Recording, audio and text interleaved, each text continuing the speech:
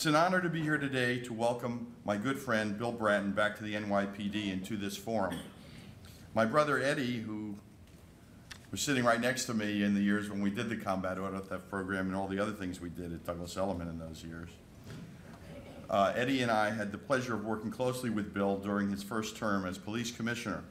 Among other things, we created the NYPD Heroes Award together, and that was a cash prize arranged by the NYPD for Good Samaritans who performed extraordinary acts of heroism at a crime scene.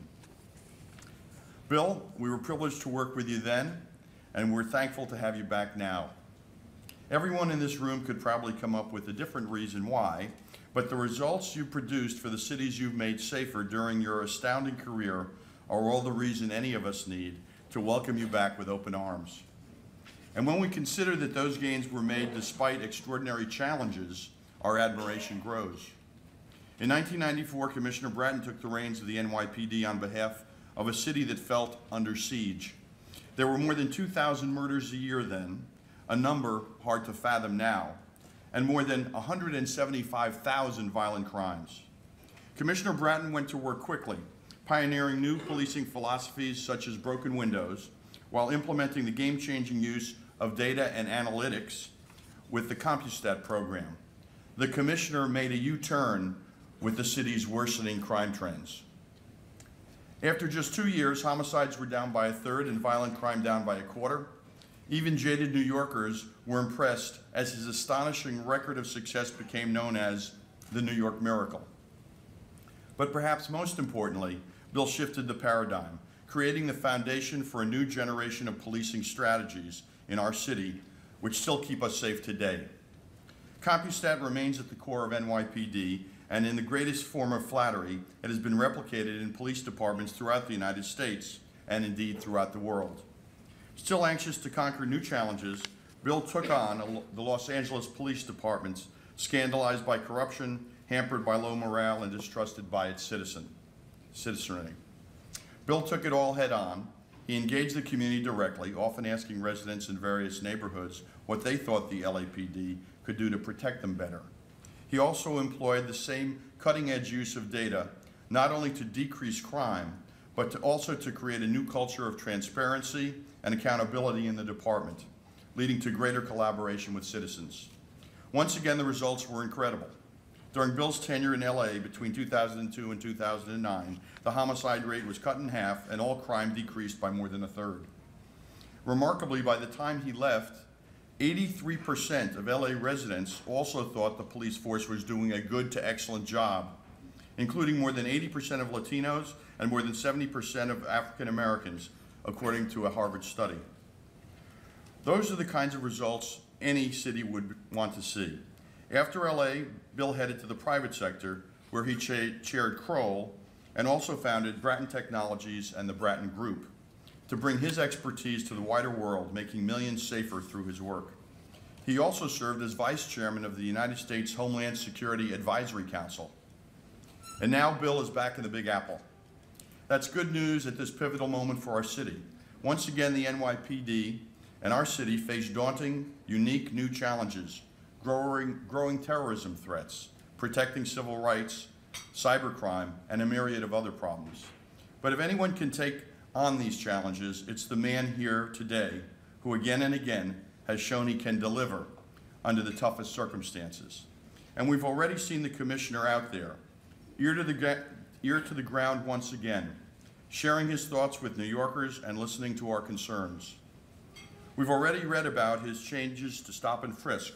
We've already heard him talk about the need for greater collaboration between the NYPD, community leaders, and citizens.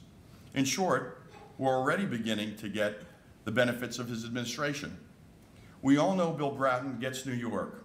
We all know he gets results. And we're very happy to see him again. Now, 1 month in, we're all looking forward to hearing Bill share his priorities and his vision with us. So, Commissioner William Bratton, welcome back.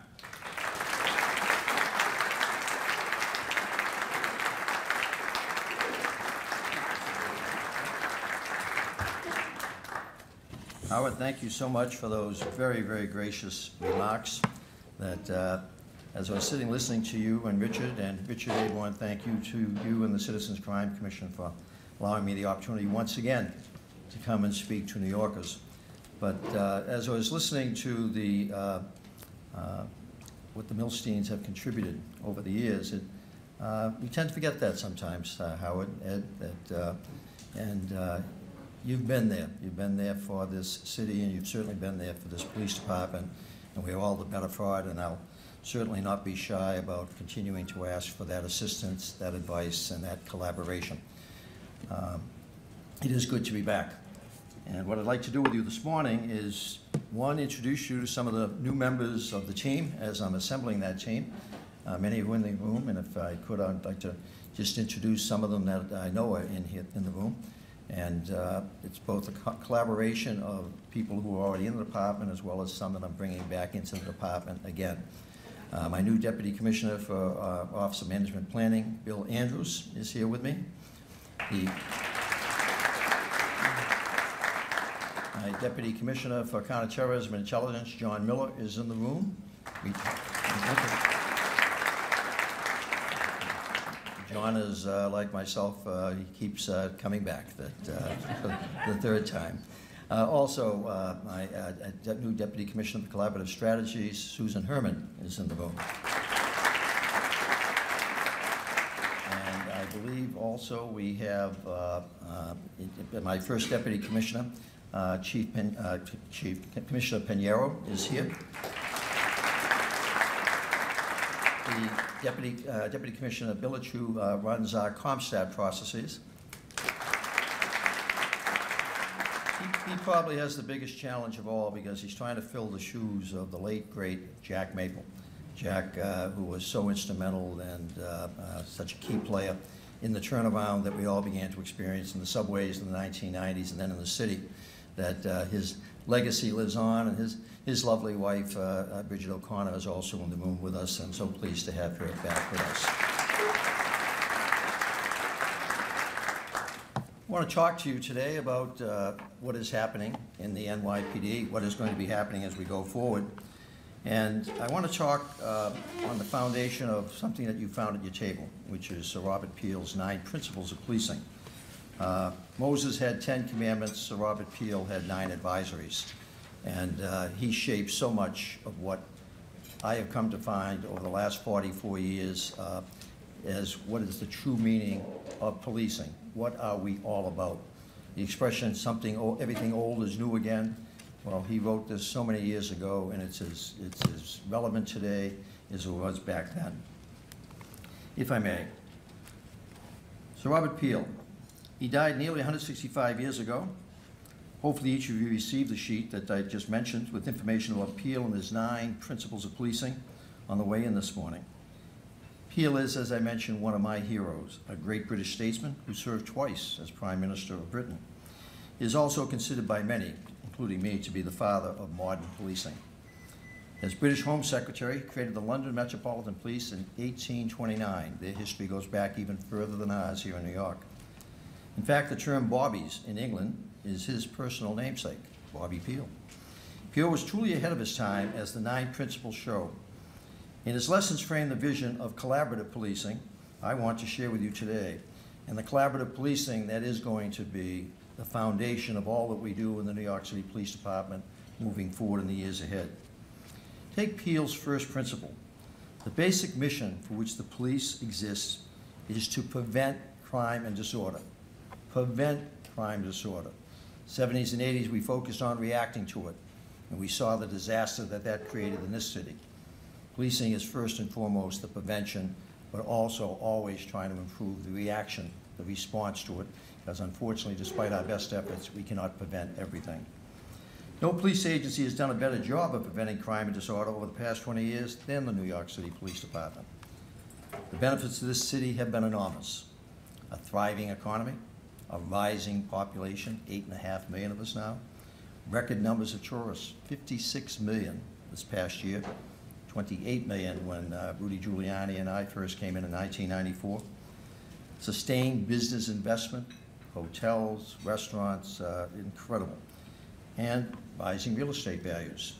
Good on the one hand, but when you have to pay the taxes on them, not so good on the other hand. All of it rests on a solid foundation of public safety. In our democracy, the first obligation of government is public safety. Without it, everything else suffers. No city understands that better than this city. We saw the results in the 70s and 80s of a disinvestment in public safety. In the 90s, starting with David Dinkins and his Safe Streets, 6,000 more cops, continuing through Rudy Giuliani, continuing through Mike Bloomberg, and now continuing through the mayor I'm privileged to work for, the city has continued its commitment to public safety, and look at the benefits. Our intention is to keep the foundation strong through a relentless focus on the main mission of crime fighting and counterterrorism, the new crime, the new threat, and no city in the world is as threatened by terrorism as we are. Fortunately, no city in the world has the combination of collaborative efforts between the federal government, our colleagues, the FBI, CIA, and other federal agencies, and the New York City Police Department. And that area is in extraordinarily good hands, in the hands of John Miller, who I personally recruited to come back and take over that very function. As Peel points out in his second principle, public approval for the action of the police is essential to this task. There's no question that New York is a far safer city than it was in the past. This should be a cause for celebration for the entire city. Yet, instead of being hailed for their accomplishments, our police are all too often held in suspicion in many neighborhoods and oftentimes by the media. Where the partnership should exist, there is tension. One of the main reasons I returned as police commissioner was to find out why and to try and do something about it. I love this city, love this department, and the main reason for coming back was that there is a tension that I've referenced, a tension that needs to be addressed. And I'd like to thank myself and the team that I'm assembling, with more changes to come, that we will be in a position to ensure that all the gains of the past are in fact not lost, but in fact increased and improved upon. But as we move forward, that there is a new relationship between the city's police force and its communities, particularly its communities of color. But to do that, we have to address the use or overuse of the police tactic of stop, question, and frisk that has become so controversial. It is the essential tool of policing. We must have it, but we must use it respectfully, lawfully, and compassionately. For too long, this policy has weighed heavily on police-community relations in this city, and resulting in some significant new oversight for the department, potential monitor, and inspector general, and significant additional new policies and procedures that we will have to adhere to.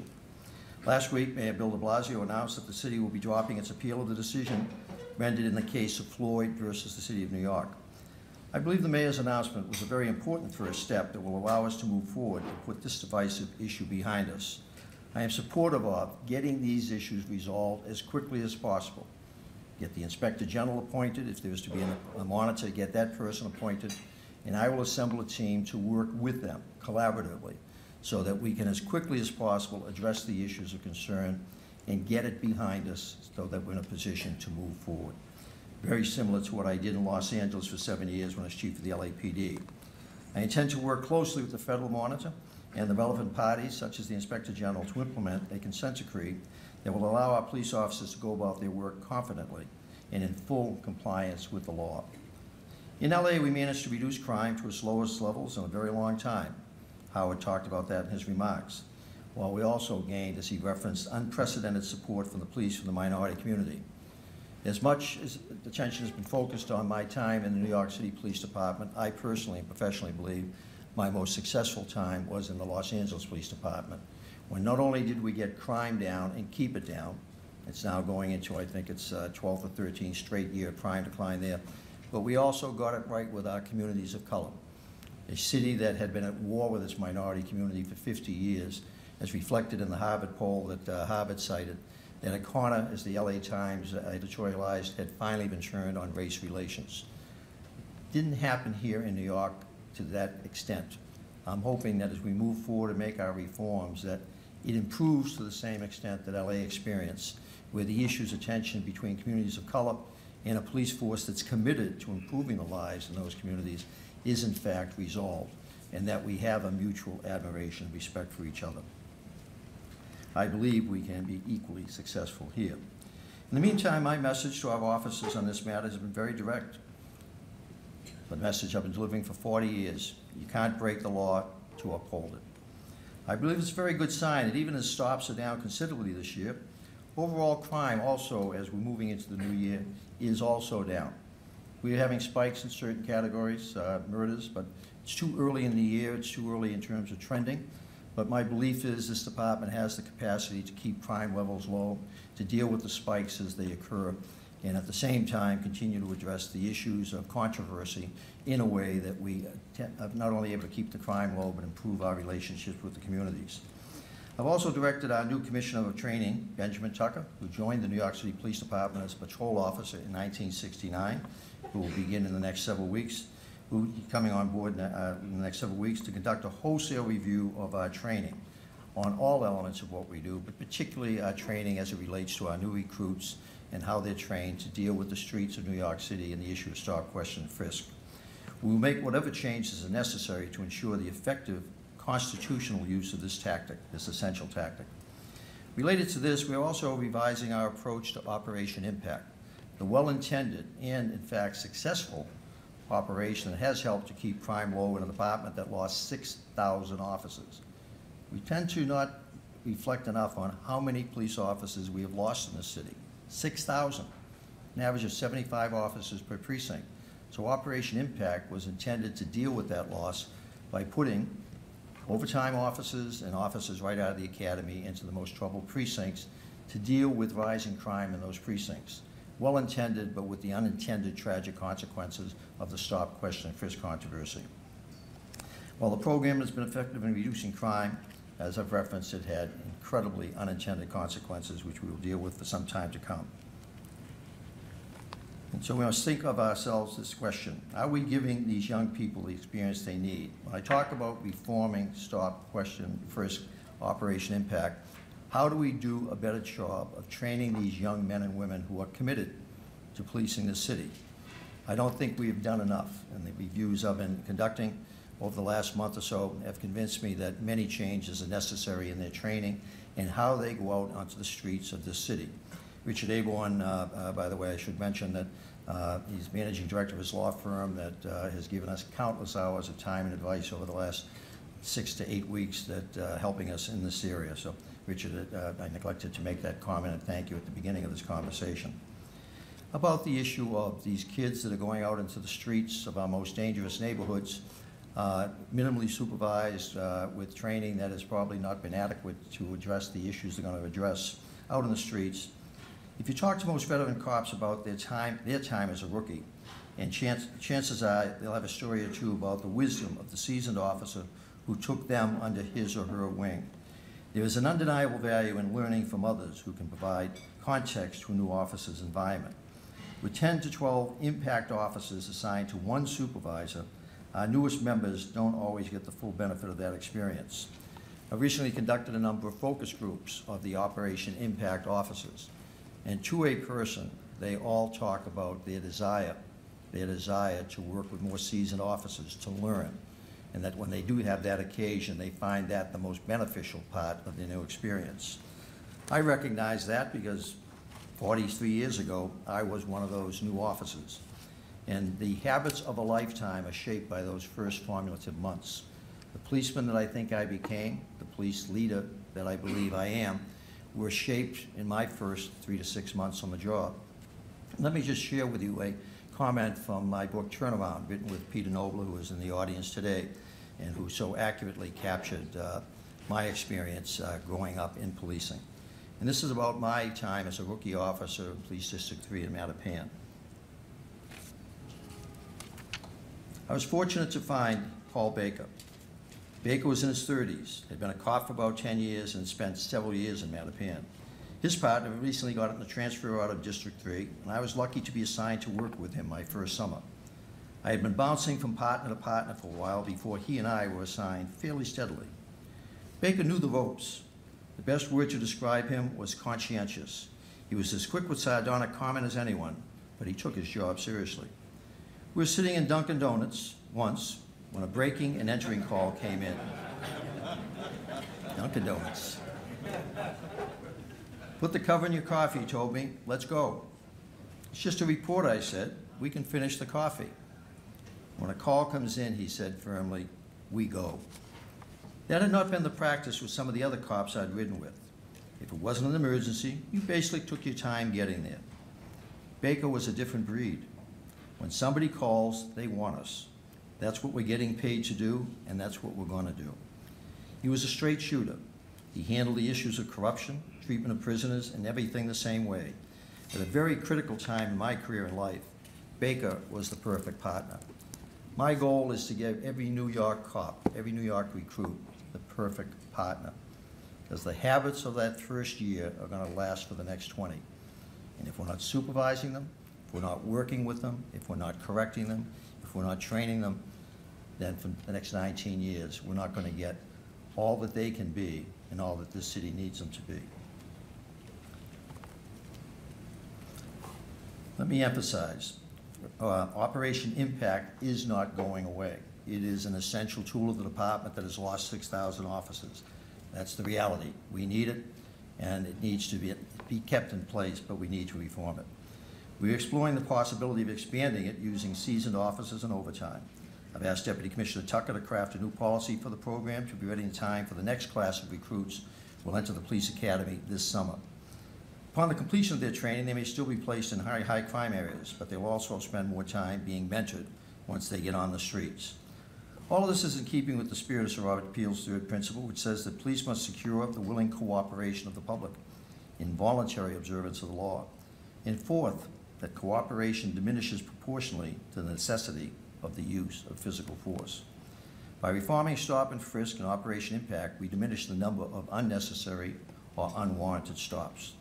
This fosters the goodwill we need to secure the willing cooperation of affected communities and to partner with them in reducing crime. The police, more than most, have a profound capacity to affect social change. I've seen it, I believe it. But to do that, we must seek active and productive engagement on problem solving both within our own ranks and with the public. It is a shared responsibility, and I will make that point in every remark that I make to the public, that we will work with you, but we can't do it alone, and you have an obligation to work with us. That's how it works in democracies. That's how it must work to be successful. One of the ways we intend to do this is through social media. The whole world is living now on social media. So too is the NYPD. We've got a very active Facebook page, a YouTube channel. You can even follow me on Twitter. Zach Tuman, Deputy Commissioner, that is not in the room, I believe, I've hired, is leading our efforts to leverage the tremendous potential inherent in these and other platforms to foster greater collaboration in public safety. And what it also fosters is transparency. The idea that there should be no secrets in the NYPD. So we're going to do more to open up the organization, to make it more inclusive, to make our information more readily available to the public, to try to format it in a way that it's easily retrievable. That's our commitment to basically shared responsibility. If we want you to work with us, we have an obligation to let you know what we're doing, why we're doing it, and the help that we need to finish it. These tools are going to give us the capacity to track opinion, public opinion also, as never before. But as Peel's fifth principle reminds us, we can only earn public favor through absolute impartial service to the law. The police must uphold the law equally for every citizen, no matter where they live or who they are. We must treat them with compassion and respect.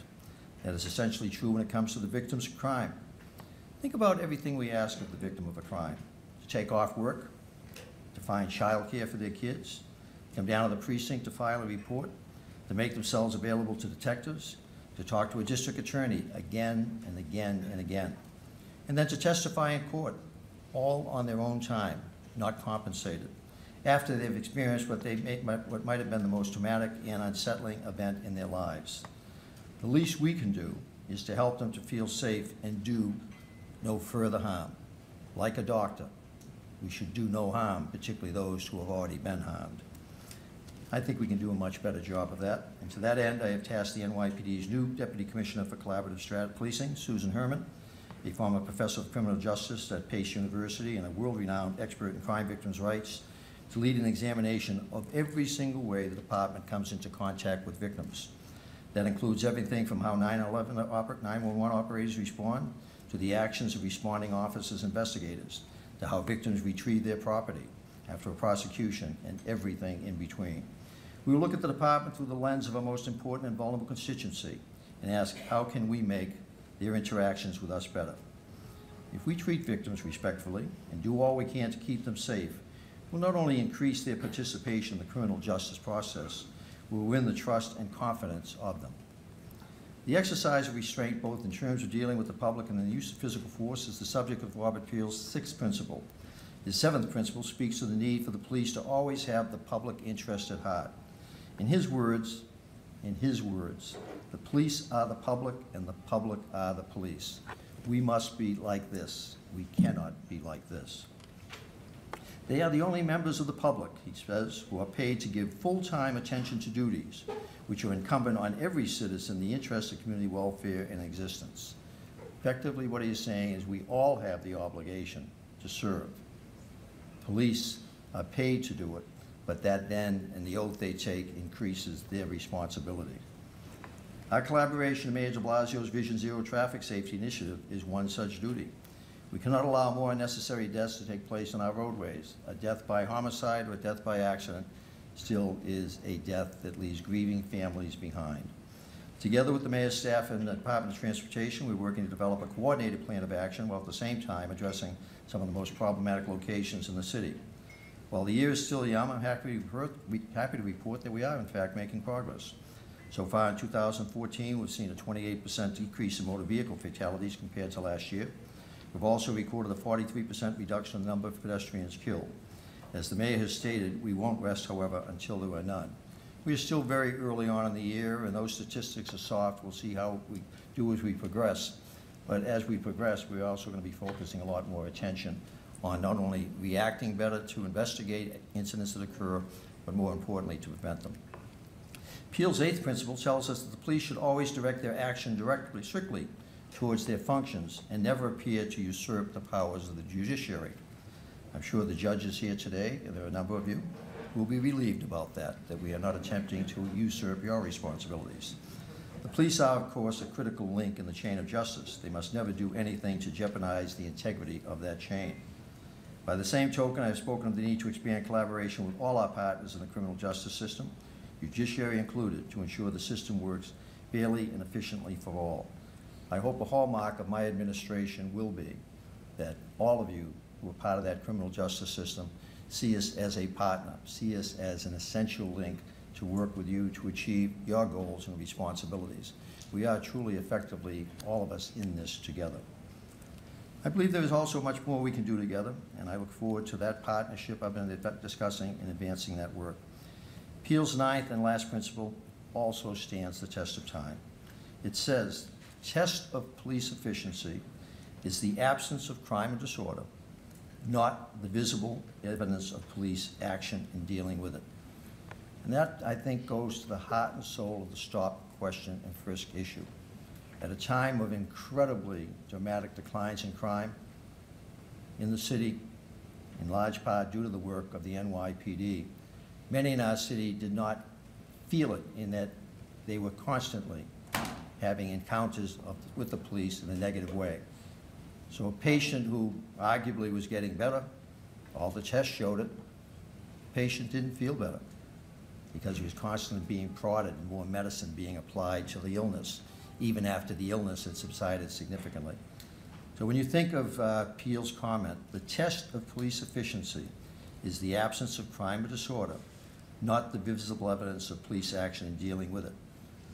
I want my police to be there, but I want to have a city that's so safe that what they're doing there is not necessarily always seen as intrusive or abusive or invasive on the citizens that they're working to protect. By any measure, the New York City Police Department is one of the most efficient and effective police agencies in the world. To quote Richard Aborn, second to none. But we can always strive to do better, and we will. We're going to work very hard. We're going to work collaboratively. And if I were a betting man, as I was back in 1994, I'd bet on us. I'd bet on us, meaning not just the New York City Police Department, but you, many of you in the criminal justice system, and the collaboration that we will form together, then we can bet on the citizens of New York who will want to work with us, who will desire to work with us. And most importantly, as we go forward, the ultimate measure of success will be that the police officers in this city are truly seen as friends of their communities, of the communities they serve. At my announcement with the Mayor de Blasio, that I held up a book, and I thought I'd share it with this audience that could truly appreciate it from the law enforcement community. And it's the book that basically shaped my life way back, Your Police. And the last paragraph of that book, which I read at the swearing-in, I thought would be an appropriate way to end my brief conversation with you this morning, because it is all about what I'm about and what I want the NYPD to be about, and how I want the public to feel about the NYPD. And it's the closing line of the book. Let me share that with you, please. We must always remember that whenever you see a policeman, he is your friend. He is there to protect you. He has dedicated his life to the preservation of the laws, the property, and the civil rights of the people in the community he serves. He would not hesitate to save your life at the cost of his own. That's the New York City Police Department. I want every citizen in this city to believe they have. I want them to feel that way about every New York City police officer. That's our goal. It's a worthwhile goal, and I believe it's one that, working with you, we will achieve. So thank you for allowing me to share that vision with you this morning.